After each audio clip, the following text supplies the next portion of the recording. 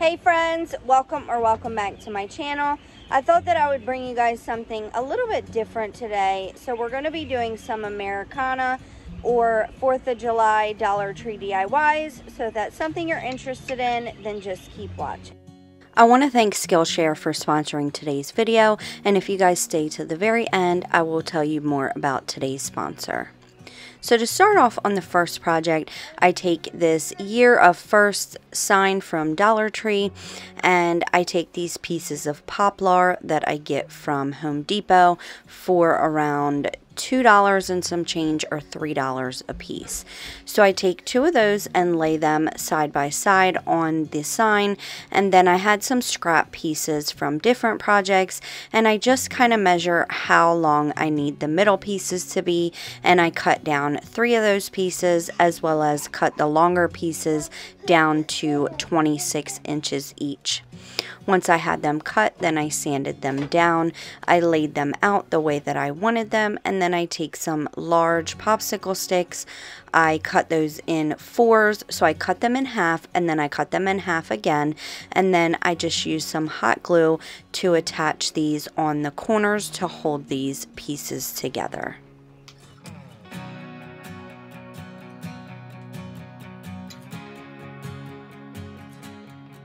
Then laid my sign down so that I could have this middle piece in the right spot, and then once I had that in its spot that I liked, then I just repeated those steps.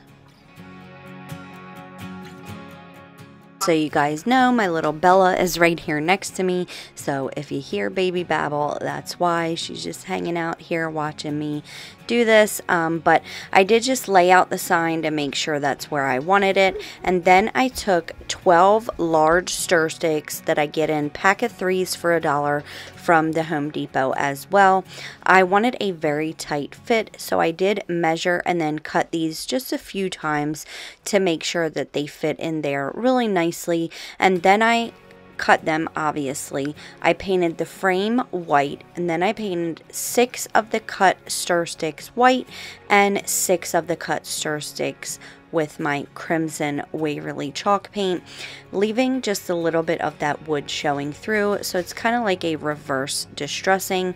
That way it looks nice and weathered and old and rustic, the way that I like it. But in the meantime, prior to painting these red, I did take some acrylic Waverly paint in that blue color. I forget the exact color, but it wasn't as dark as I would have liked it. I was going for like a navy color, so I did just add a touch of ink Waverly chalk paint just to deepen that blue color, and then I went in with a little bit of darker blue while the paint was still wet, and I gave it just like some distressing, and it just gave it some dimension and some character.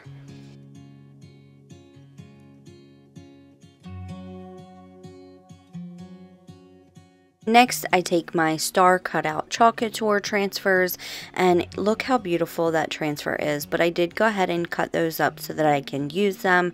And I also took these stars that I got out of a huge package of just random wood pieces from Dollar Tree, and I painted those stars white, and I do believe that I used 10 stars. Next, I take the transfer that I want, which is a star with a whole bunch of like patriotic words, and I fuzz that transfer until you think that you've fuzzed it enough, and then fuzz it some more. That way it doesn't pull up your paint, or it doesn't stretch your transfer when you pull that up. And I went ahead and I transferred that on with some white chalk paste as well as gold shimmer paste. Now, I know I'm going to get flack in the comments because I do use COUTURE throughout this entire video, but number one, you guys, I invested in these products. I believe in these products.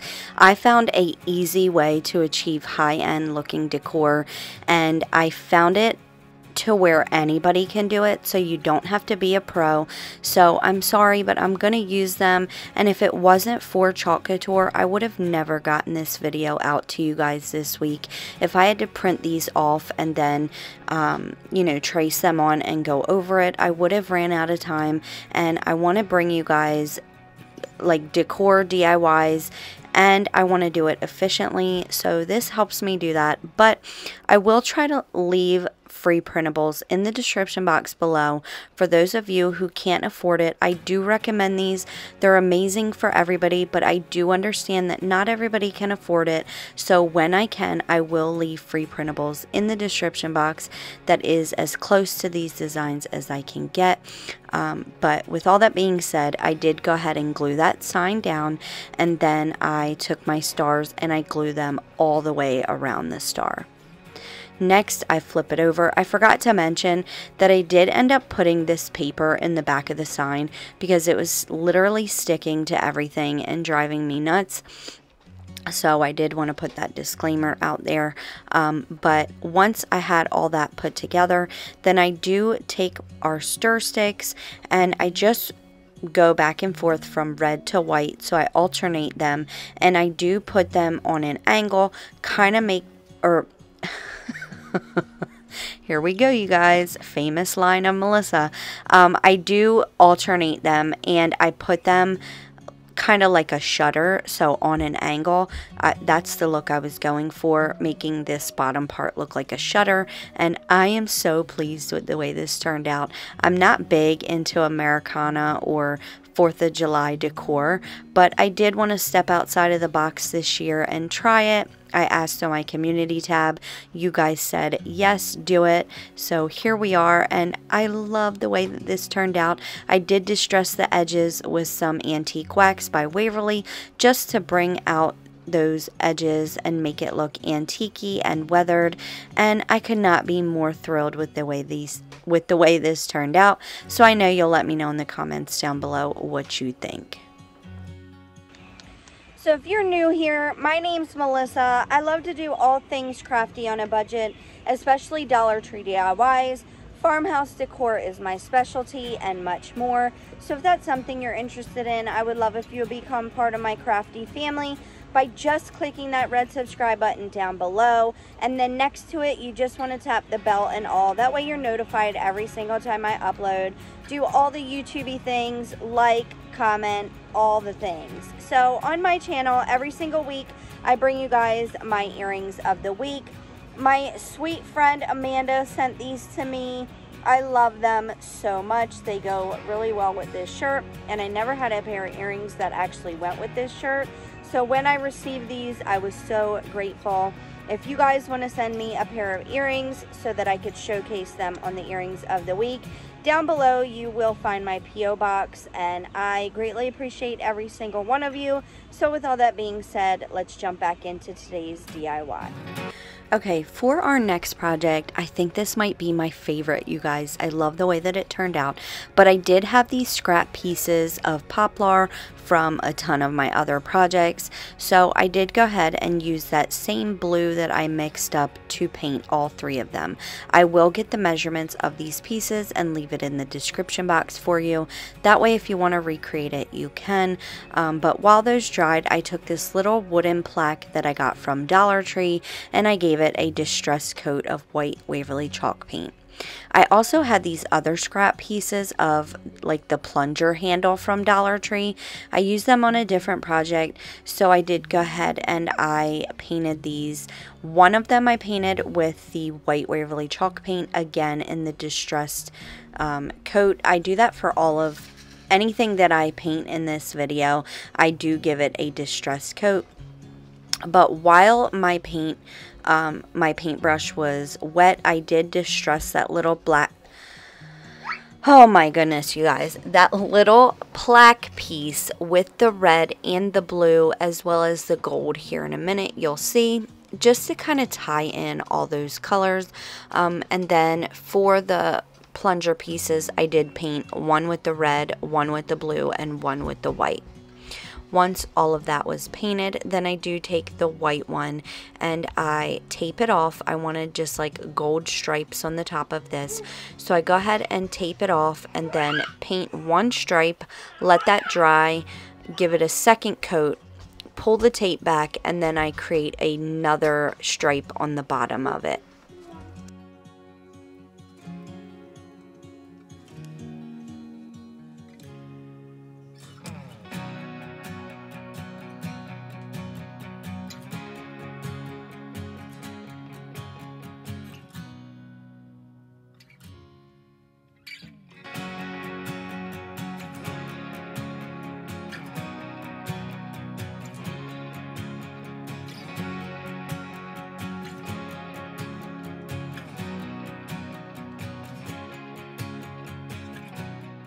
Next, like I said, I go in with that gold acrylic paint that I get from Walmart, and while my brush was still wet from painting the stripes on the white little firework, I do just distress the edges and just randomly paint gold streaks everywhere, again to just tie all of those colors together.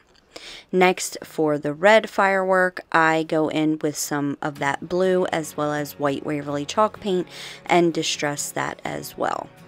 So for the blue little firework, what I did was take this Chalk Couture transfer, and it is a star with fireworks and little stars and all kinds of cute little things, but all I wanted to do on the top of this little firework was put some stars on there. Now, I don't know about you, but I'm not good at drawing stars, so all I did was just lay my transfer down on my fuzzing cloth. I then pulled up the part that I wanted to use and just laid my firework down on there, and then I just transferred on the stars, drying in between coats. I also did end up adding some gold stars. I did that off camera because I decided on that later, but I just basically did the same thing but with my shimmer gold. Next, I lay out my pieces to see where I want it before I glue it, and then once I am satisfied, I take my mini finger sander. I have this linked in my Amazon store in the description box. I have all of my links in one spot in my link tree.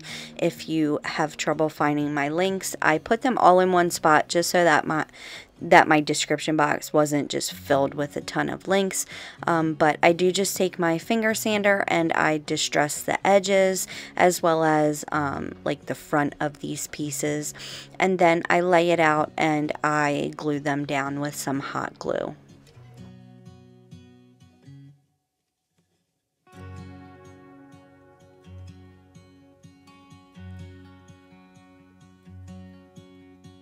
Next, I take these little letter transfers. Now, these are old, so with Chalk Couture, after certain seasons, a lot of items will be retired. So these are retired, but I will leave all the products that I can link as well as a different font in the description box below, all in one link, and keep in mind you can add and subtract from that link as you like, but I do just like to put them all in one spot. So once I had the word July transferred on, then I take a 1/8 inch drill bit, there you go Melissa, and I drill holes in the top of our little fireworks, and then I take some wired jute that I got from Dollar Tree. I have a ton of new stuff that I got from Dollar Tree. If you guys want to see a Dollar Tree haul, let me know in the comments down below. I can film that for you this weekend and get it out to you, so just let me know. But I do just wrap some of that around a pencil, and then I cut it off with my wire cutters and cut it into 3 sections, and then I just take some hot glue and I stick those in the holes, and then once the glue is dry, then I'm able to finagle with this and pull it apart. Now, this wired jute was kind of annoying because the edges would fray away from the wire, so I did have to go in and cut that wire away so you couldn't see it, and I don't know, I feel like they should have glued this entire thing, but hey, what do I know? I'm just a consumer. I am not the inventor of jute wire. But once I had those all set up and I had them together like I liked, then I take some jute, I wrap it around, and then I just tie a bow in the front and cut the ends off. You guys, I love these little fireworks. They're so stinking cute. I think for never doing patriotic before decor, I think that for not doing patriotic decor in the past, I should have said, I think I did a pretty good job. You guys can let me know in the comments down below, because this is definitely not my comfort zone, but I think it's fun to step out of your comfort zone, and you know, you really can know your limitations, and if you mess it up, then you can always just do it again. But anyway, I wanted to make little flags, so I had these banner pieces from Chalk Couture. It's kind of like drop cloth material, and I just laid out my transfer on it and created a shape that would fit the words that I wanted to put on my little flags. And then once I had them cut out, then I take my chalk couture ink. I've never used the ink on my channel before, but it is permanent. You heat set it after you transfer it, and it literally becomes one with your fabric or your cup, whatever it is that you're wanting to make permanent. And it's literally so amazing. So that's what I love about chalk couture. It's so versatile. You can use it on so many different surfaces. The paste is erasable. The ink is permanent. So if you want to make shirts or whatever the case may be, the options are endless. But anyway, I just go ahead and I transfer on. I kind of mix and match the two transfers that I had. So I put the USA on one and then Freedom Established 1776 on another. Once I heat set that, I did that off camera. I just used my Cricut Easy Press. I forgot what it was called for a second. And I just heat set that on for a couple seconds, and then I take a skewer from Dollar Tree and I glue those to the edge. Next, I take R4 and glue that to the middle of the plaque, making sure that it stays upright with a Jenga block in the back.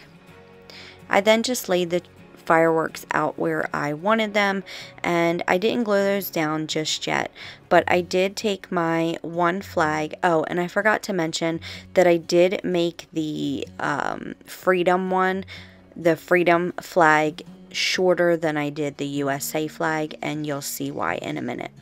So I just figure out where I want this, and I wanted it kind of going on an angle. So I took that same drill bit and drilled on an angle, and then used some hot glue to secure that USA in. And then for the Freedom one, I did kind of want that on an angle as well. So I drilled another hole, I glued that in, and then I glued that to the USA flag. Next, I glued down our fireworks to the left of the flags. I readjusted the bow. And I honestly was going to be done after this, but I felt that it was missing a little something. So I did just take a wooden star that I had, as well as two other wooden stars that are much smaller. I painted the larger star gold, and then I painted the smaller stars, one with my crimson Waverly chalk paint, and the other one with my blue paint that I've been using this entire, or actually, I painted that white and distressed it with the blue that we've been using this entire time, and then I just randomly glued them down to the gold star and distressed that with some white Waverly chalk paint and my little mini chip brush that I use all the time.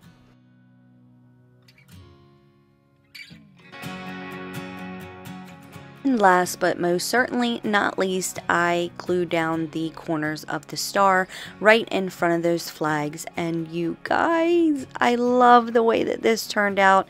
I was not too sure how it was going to turn out when I was doing all the pieces, but once it's put all together, I cannot believe that I actually made this, and I am just so in love with it. I would just love to thank Anonymous ×2 for buying me craft supplies. This is not a cheap job, you guys. I spend a ton of money on supplies and equipment, so I do appreciate it so much. If you enjoy my work and would like to buy me craft supplies and get a shout out on my next video, follow the link in the description box below. But just know that you do not have to support me monetarily. I love each and every one of you. I appreciate each and every one of you. You can support your favorite creators with so many different ways. You don't have to do it by buying them things. You can just watch the videos, like, comment, share, watch the ads. There's so many different ways, and whatever way you support me, I appreciate you so much.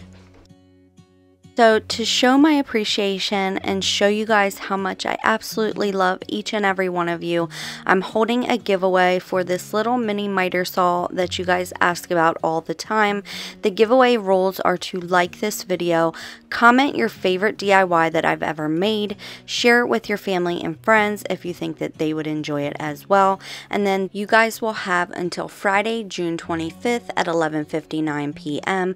and the winner will be announced on my community community tab. I wanted to give everybody plenty enough time to enter, share it with people who love DIY and think that could benefit from this as well. Like I said, make sure you have your notifications turned on. That way when I announce the winner, you guys will be notified. And once again, I just want to reiterate how much I appreciate every single one of you, and I love you guys so much. So let's jump back into today's DIYs. Moving on to our last and final project, I take 3 of these Easter signs from Dollar Tree. I cut the little handles off and then I lay them face up side by side. I then just take some large popsicle sticks and some hot glue, and I just glue the popsicle sticks right down the seams to glue this together to make one big sign. Now for the end, I did have to cut a popsicle stick down because it didn't fit 3, but once I had it all glued together, then I take some lightweight spackling, once again from Dollar Tree, and I just spackle those holes. Next, I take my America transfer. Now with bigger transfers, you want to lay the transfer sticky side up and then fuzz your transfer. That way, it just makes your life 10 times easier. You're not going to have it stick together as much and have as many issues. And then to wash these, I always wash the bigger ones in my tub. So I did just want to give you guys those tips. So I then took my Colonial Blue, I transferred the wording around America with the Colonial Blue, I transferred the America with my white chalk paste, and then the Liberty, the Beautiful, and Established 1776, or actually Liberty and the Stars and the Beautiful, I did gold. I left the middle stars so that I could transfer on with those with that blue, and then the Established 1776 I went back in with my white.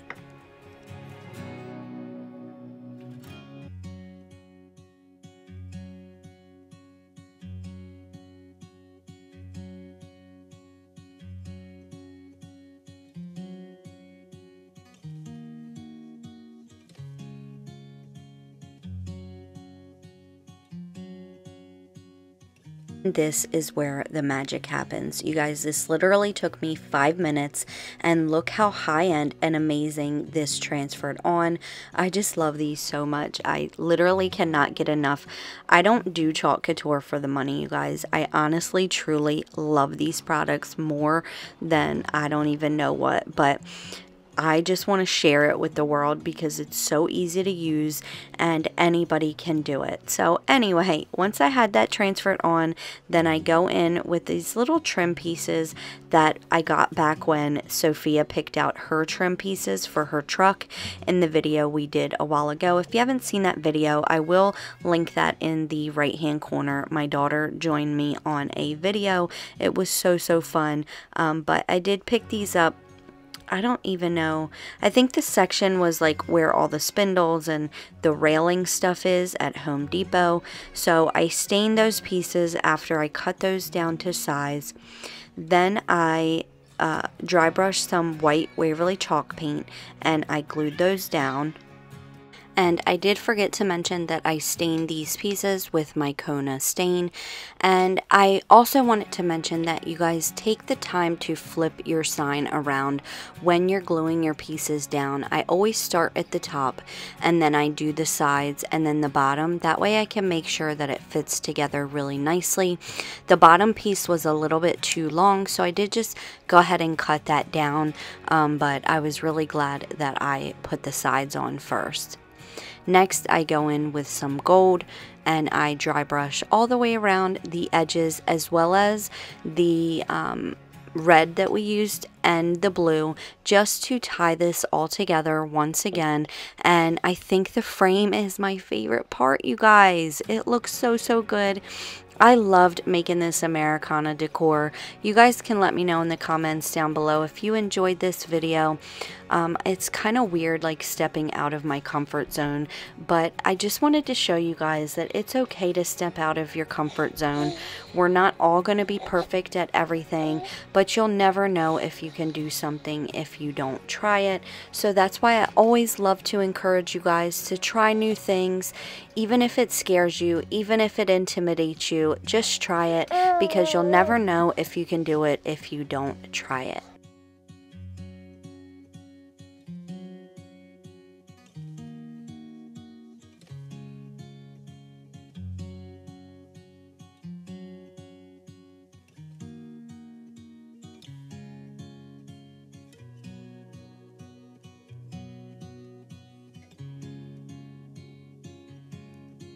Sponsor is Skillshare, and Skillshare is an online community for those of us who love to learn at any level. Skillshare is a huge community of tons and tons of different classes on so many different niches of learning creativity. You will find anything from music to web design, photography, but my personal favorites are watercolor, anything that has to do with art, so really it's the fine arts. Right now, my favorite is Rosalie Hazlett with her attention to detail, and her classes are very short and to the point, so I really feel like I know her and I feel like I'm sitting right in front of her in a classroom, but it's from the comfort of my own home. You guys know I'm a busy mama and I don't really have much time to spare, so that's why I love Skillshare, because the classes are, like I said, very short and to the point, and I don't have to sacrifice my desire to learn, since many classes are under 60 minutes and packed full of so many useful tips and tricks to get me going with a new skill. Not only are the classes short and to the point, they're affordable, which is my personal favorite, because as you guys know, I am always loving a deal and I love to save some money, and I know that you guys too. So for a limited time, the first 1,000 people to click the link in the description box will get a free premium trial with Skillshare. I hope you guys will enjoy it as much as I do. And again, I want to thank Skillshare for sponsoring today's video. So that is it for this video, you guys. I hope you guys really enjoyed it as much as I did making it for you guys. I think that each one of these pieces are unique and different from anything that I've ever seen. And if you guys have been around for a while, then you know that I shoot for that. I don't like my stuff to look like anybody else's. I like to have my own little style, and if somebody looks at these pieces, then they'll know that I made them. That's just kind of like my thing here on YouTube. I think in the climate that we're in, we really have to do a lot to stand out.